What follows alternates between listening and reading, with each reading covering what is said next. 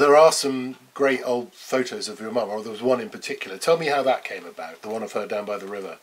Well, years ago, the river, you could walk right into it now, but it's altered its course, so it's a big drop down. You can't get in there now. But she used to have her chickens in the orchard, which is next to the river there, so the easy way out was to dip the water from the river to just feed the chickens. Which you're not allowed to do now, I don't think. I don't think you are, but my dad had a licence years ago. He was the only one in the area who got a licence to take water out the river. But tell me about how that photograph came about. I think James Ravilious was just doing his rounds at the time, and he was interested in orchards. He was doing a project on orchards. And of course, there was an orchard at the back of the house, and that's how he come to take the picture, and she happened to be doing her chickens at the same time.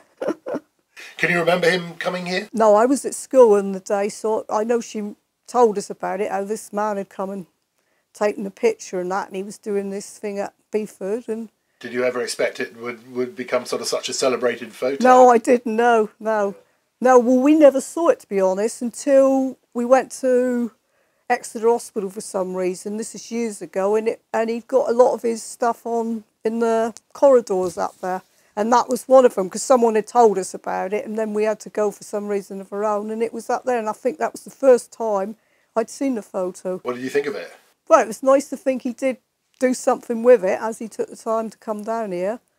Have you seen a lot of his photos? Yes, I've got a lot of his books, because I'm interested in that sort of thing, and I think he captures a lot of characters that you don't see these days, because there was a lot of characters years ago. They were just real Devon people that had got their own character.